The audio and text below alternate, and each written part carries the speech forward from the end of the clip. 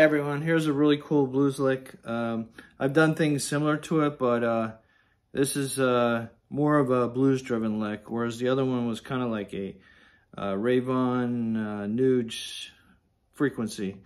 But so you pull up the 8 and you go 5, 7, and you can pick it or hammer it. You come back to the 8 and back to the 5.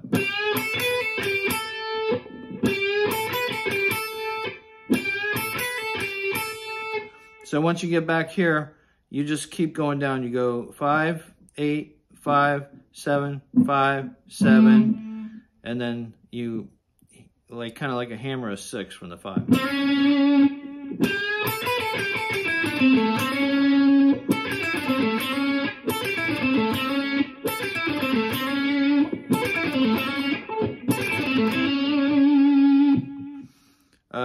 That's all alternate picking. Then